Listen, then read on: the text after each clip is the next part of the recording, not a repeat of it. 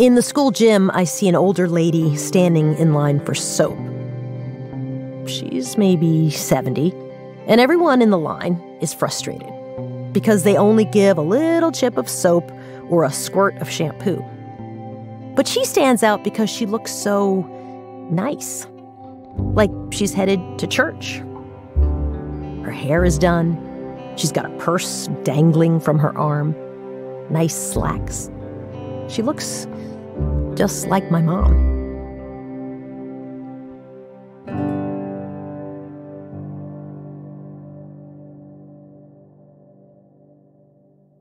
How we tell other people's stories can matter just as much as how we tell our own.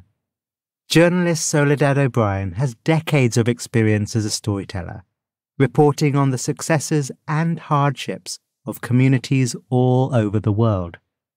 Through this experience, and through her time growing up in a multiracial family on Long Island, she learns the value in recognizing people's strengths and the potential we unlock by reflecting them back.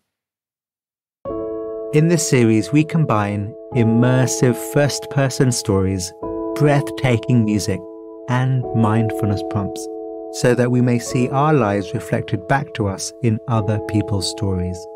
And that can lead to improvements in our own inner lives.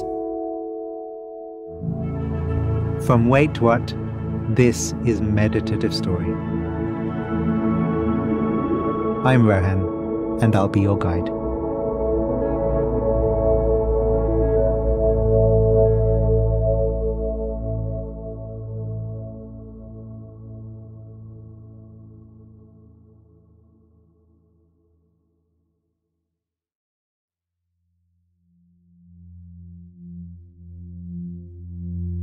The body relaxed, the body breathing, your senses open, your mind open, meeting the world.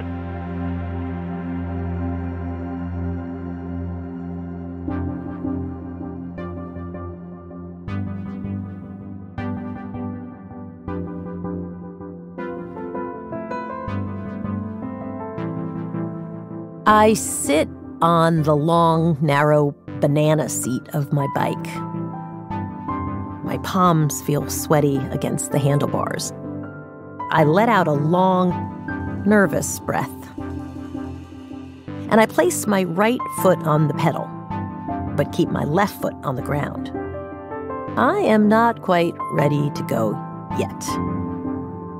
I'm 8 years old, and I'm trying to be brave. I stare down the long graveled driveway toward our street.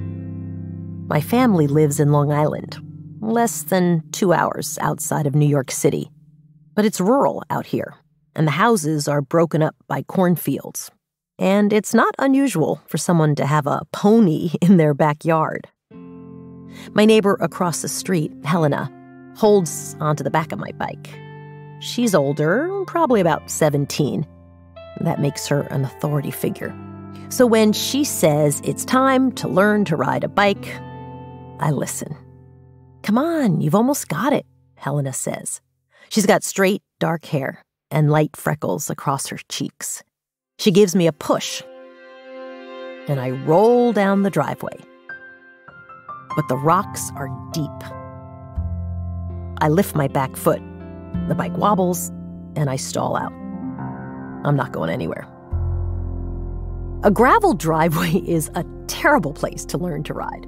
The gravel's sharp, too, and I definitely do not want to fall. As I stand and slowly wheel the bike back to the top of the driveway, I hear the front door of our house open. My dad comes out to watch the progress. My dad is the athlete in the family. He's built like a rugby player because that's what he was back in Australia, where he grew up. He is so strong, we sometimes hang off his arms, and he lifts us off the ground like he's doing bicep curls. He's not super tall, maybe 5'8", but he's handsome. And he's white. My 5 siblings and I don't really look like him or look like many people in our small town. We're brown, Our mom is Afro-Cuban. My hair is in a short little afro that's kind of long in the back, like a mullet, mostly because my mom insists on cutting it herself.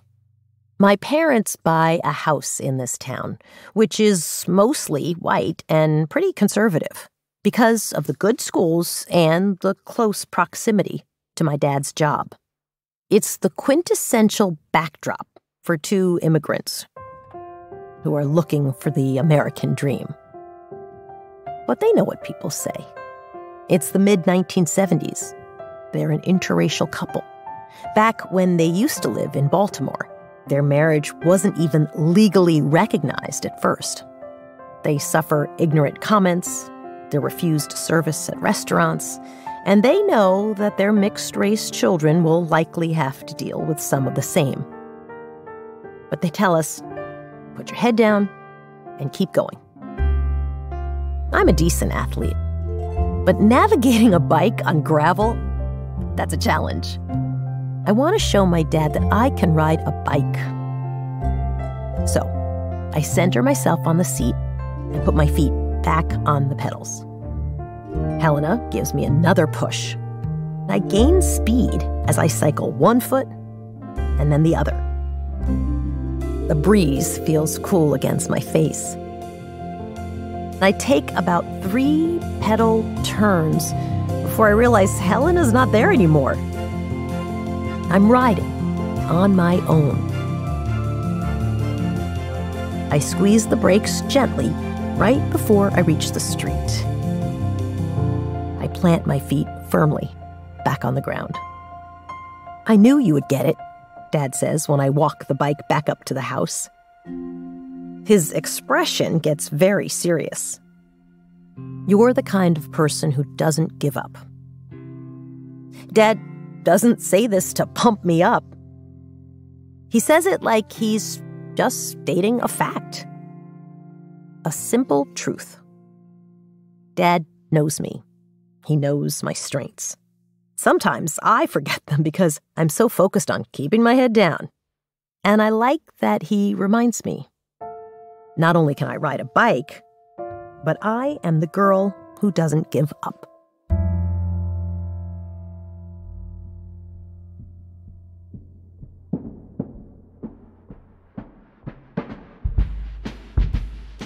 I walk alone through the cement courtyard of my middle school. This campus, just like the high school in town, looks like a prison. Low-slung buildings, a couple of stories at the most, and gray like a federal facility. I'm 14 years old, on my way to English class. Every day at school as a teenager is a little fraught, but today my steps feel lighter. I am wearing an outfit that I have put some thought into, because this is Long Island, and we are about fashion. I don't have a lot of money to spend on clothes, but I've got some ideas from magazines like 17 and Cosmopolitan. So today, I'm wearing Keds that are white and, most importantly, clean, a red sweater, and a necklace that says Soli in script lettering, and a denim miniskirt. Mini skirts are very in. Mine goes just above the knee. It's nothing crazy, or my parents wouldn't have let me leave the house. My hair is pulled back in a little ponytail, like always. I think I look pretty cute today. A teacher walks briskly in my direction on her way inside. She's not one of my teachers, so I don't know her well. But I smile politely as she approaches. I see her eyes give me the once-over. They linger on my skirt. She says the craziest thing. You look kind of slutty. She continues walking past me. She doesn't even break her stride. Her words feel like a slap. They leave an imprint. Why would she say that to me? Why would an adult talk to a student like that? I usually try to play off ignorant comments I hear, like, oh, they didn't really mean to be offensive. But this is so inappropriate. It seems so mean. and kind of deflating. People in our town say weird things about me and my siblings, often. Things that would never be said to our white neighbors. Comments about our appearance, whether we look too black or not black enough, and what that means about our character. For the most part, I feel pretty comfortable in our community. But there's an ugliness under the surface that I won't learn to recognize for years. So when someone comes out with something rude like that, it's just confusing. It's like they want to undermine my confidence, make me feel less than. Later, when I get home and my mom gets home from work, I find her in the kitchen. She looks at me and she knows something's off. "What happened today, Sole?" And I tell her what the teacher said, and she goes quiet, very quiet, which, if you know my mom, is very scary. Then she presses her lips together into a thin line. She is so mad. And I'm like, oh no, Mom, I am telling you this, but please, please don't do anything with this information. But there is no talking my mom down when she's mad, especially when people are unfairly judging her kids. Some negative comments she tells us just to ignore. But she can only keep her head down for so long. She tells us, don't believe what other people say about you. Don't let them define you. You decide how to do the best with what you've been given.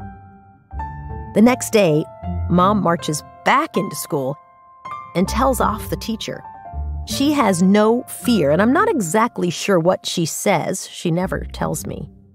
But later she does say, "That teacher won't be saying that to you again." Even though a part of me is so embarrassed I could die 1,000 deaths, deep down, I kind of love that she's a fighter. And she's always willing to fight for me. My parents aren't cheerleaders. They don't jump and clap their hands and tell us we are the most amazing kids. They point out our strengths in a very thoughtful, realistic way. When they do that, I get the sense that what they're saying is true.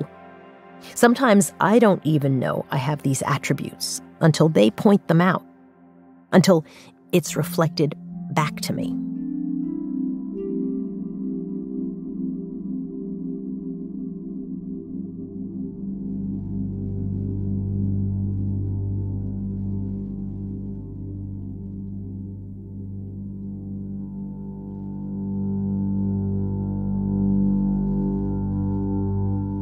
Who are the people that reflect your strengths back to you?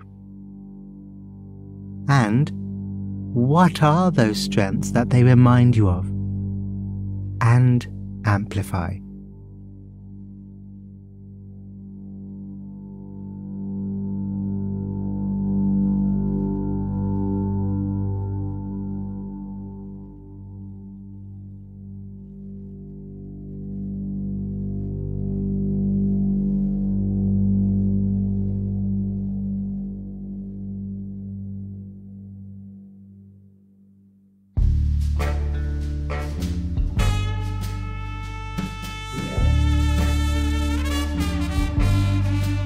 It's 92 degrees and suffocatingly humid in New Orleans.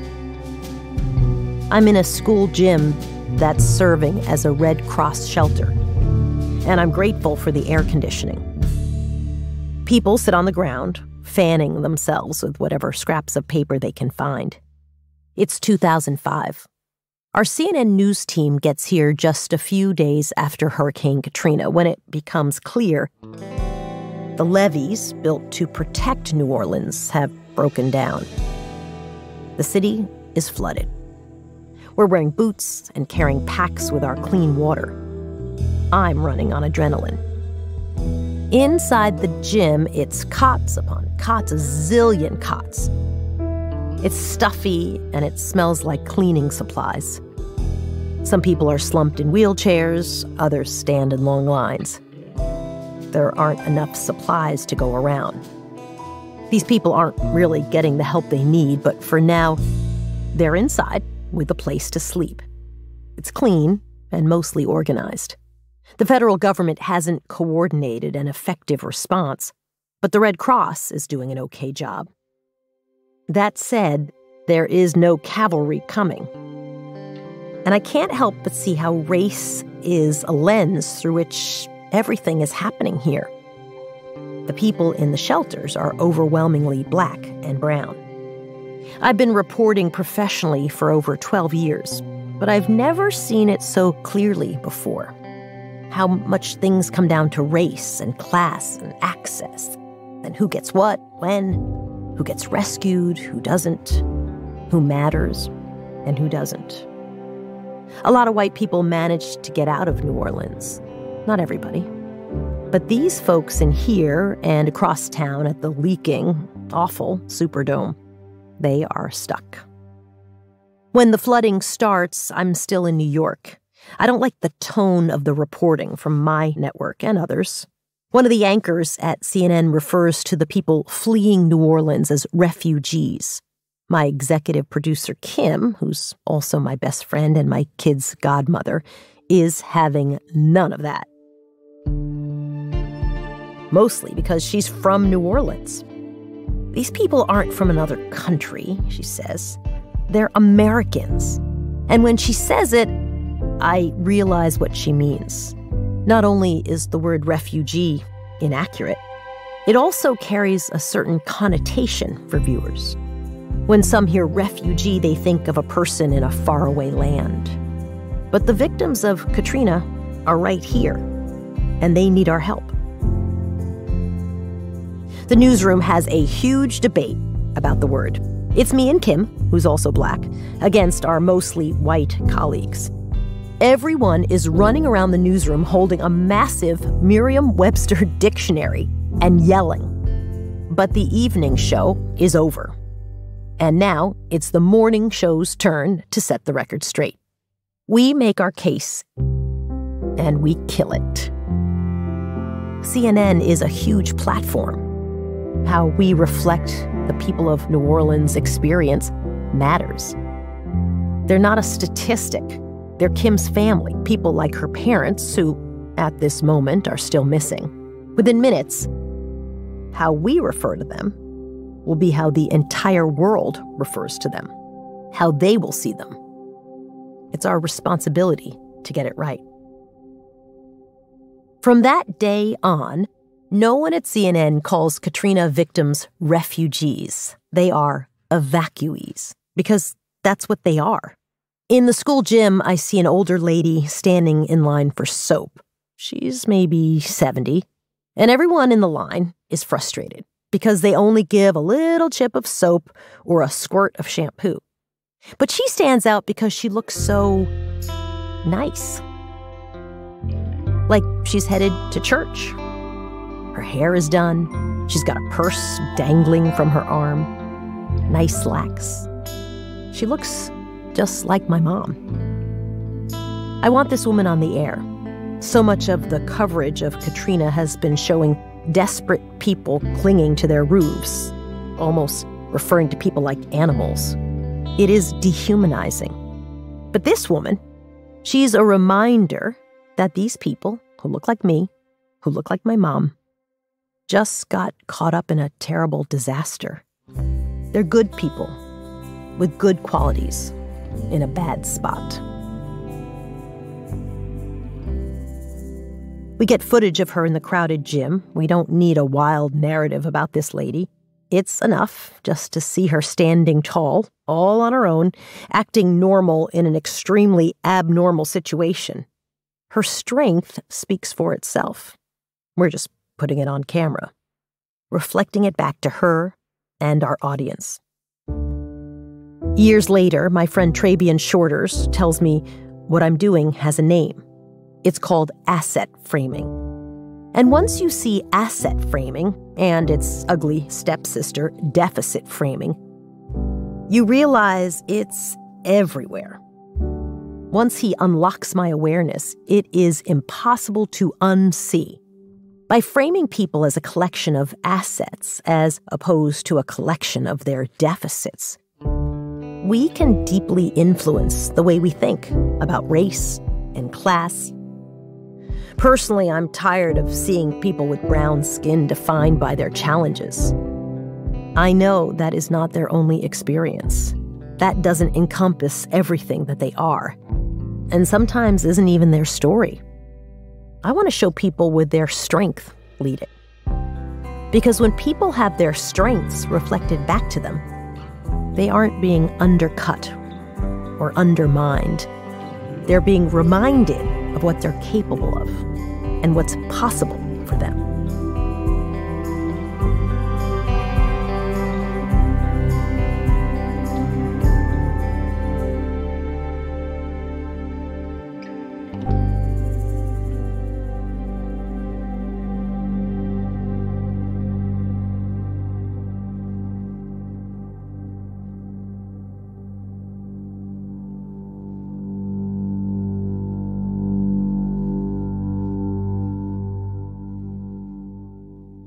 We don't always fully own our strengths, do we?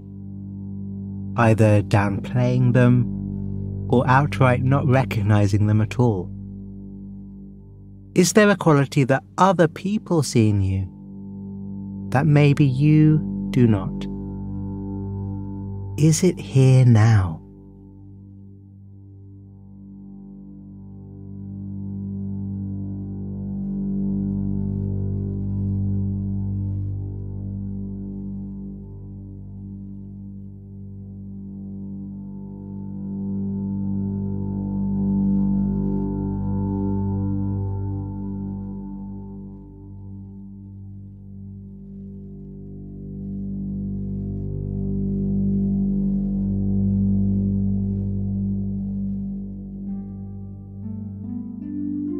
It feels good to stretch my legs, feel the warm air on my face.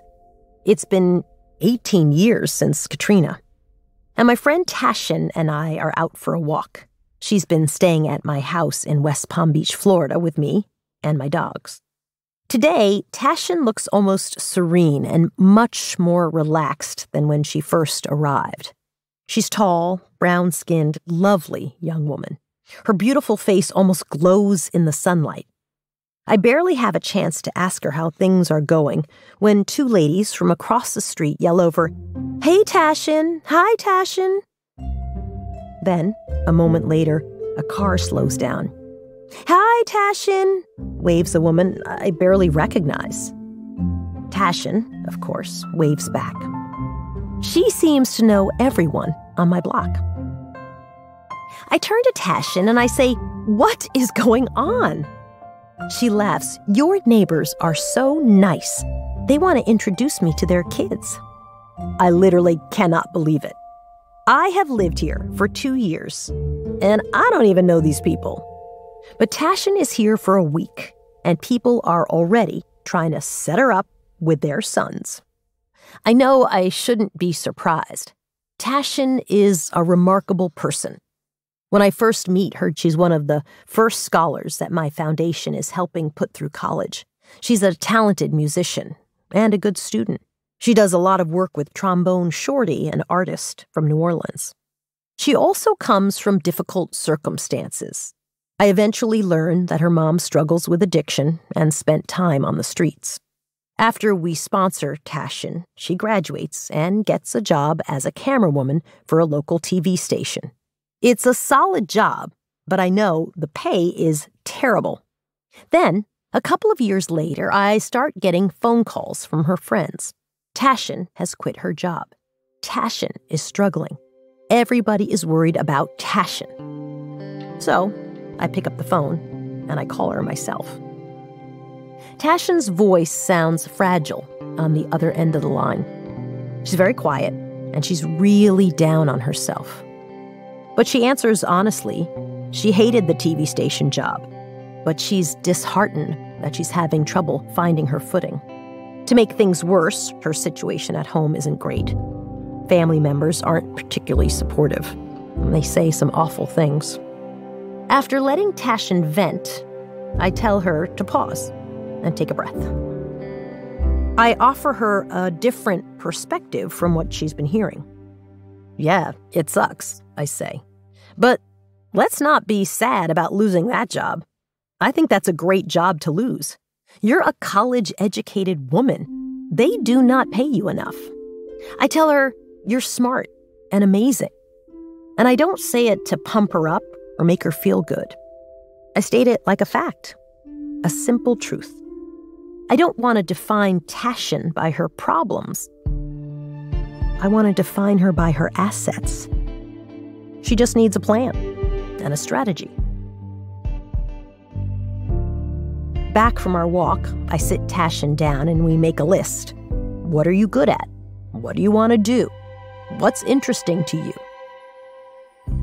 I remind her of her strengths. I point out how people are drawn to her, how she brightens up everyone's day. She's the kind of person that everyone, including my neighbors, loves. She's a genuinely good and kind person. I don't lie, I'm not trying to give her false confidence. We don't have to be good at everything. We just have to be good at the things we're good at. I don't have Tashin's struggles.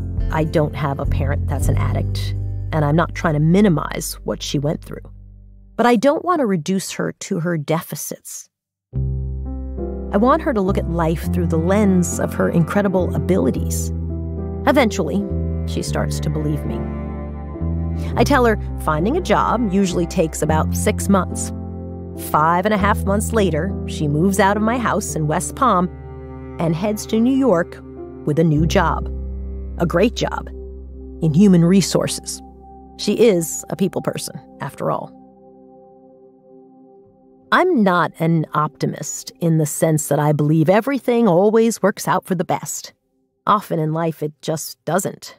But I am an optimist in the sense that I believe people can make it through hard times based on their own abilities. The trouble is, sometimes it can be hard for people to see those abilities, to see their strengths.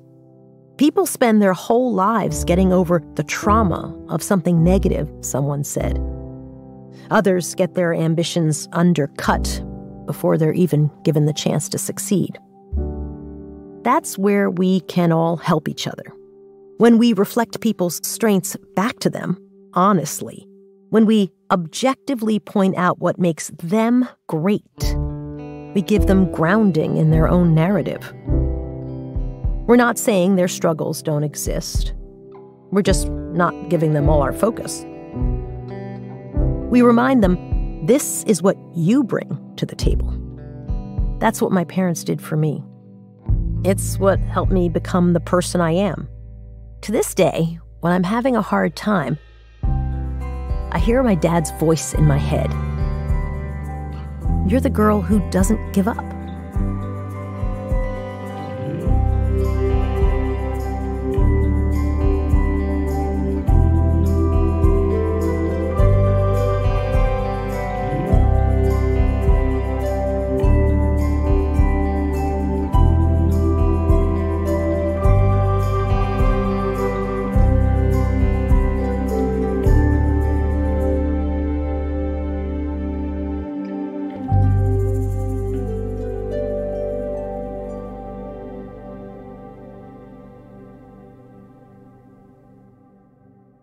Thank you, Soledad.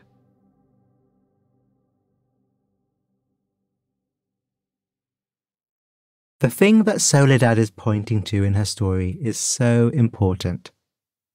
The nature of our brains is such that we can often not recognize our strengths, our assets, and instead focus on our deficits. The same can also be true in how we relate to others.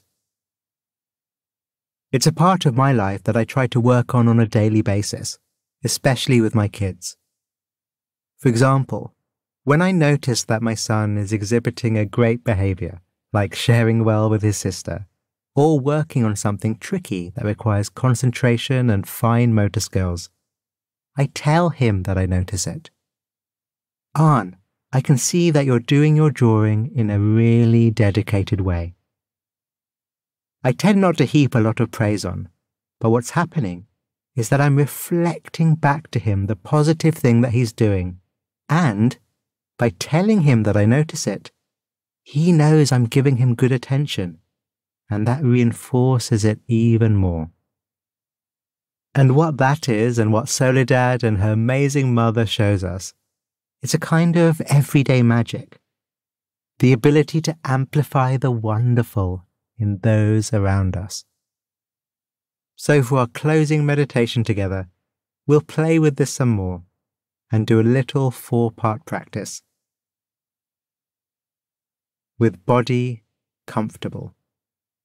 Just as you are is just right.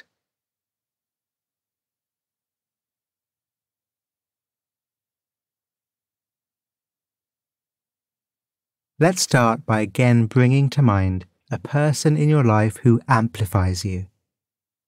Someone who has named and celebrated the qualities you have, even though perhaps in the moment we've not seen them ourselves.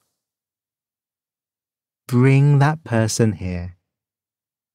Let the memory of them brighten the mind. Let them energize the body, inspiring a smile.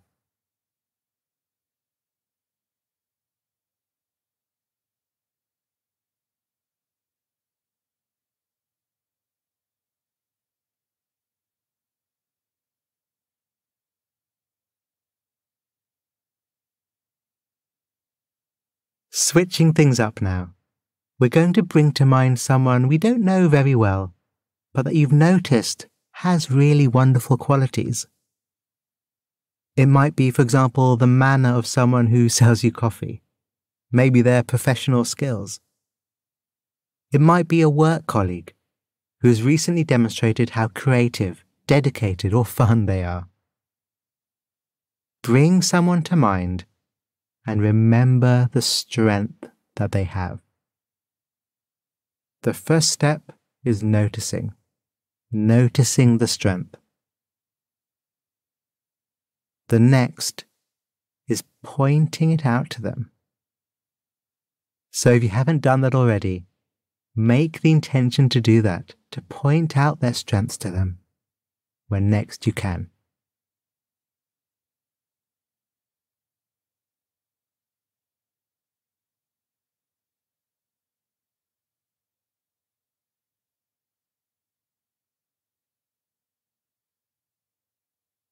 Here in the UK, and maybe especially here in Scotland, there's a cultural disposition to play down yourself. Nah, I'm not like that. Couldn't tell you anything good about me. So while we may know our strengths, it can be strange for some of us to name them, to point at them, and even to embrace them so that they can be amplified. So for this third part of our little meditation together, with the breath soft, the mind soft, let's drop this question in. What is a strength I have that I can embrace and amplify?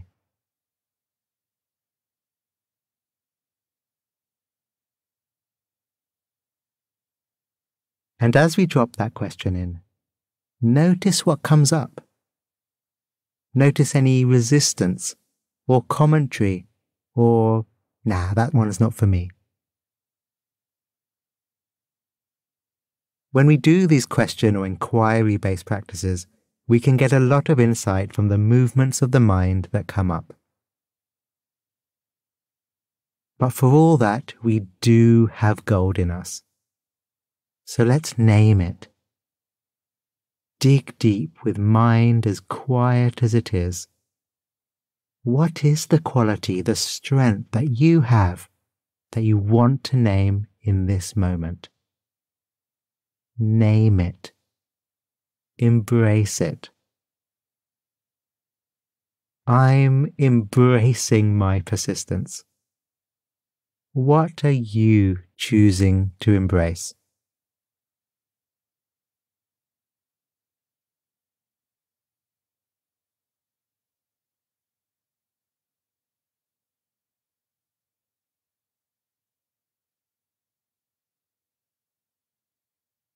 As we close out, let's make an intention for the week ahead. To notice, to name, and to point out to others the gifts, the strengths, the beautiful qualities that the people around you in your life have. It may well change their life, and because it makes you resonate with that quality, it will definitely change yours.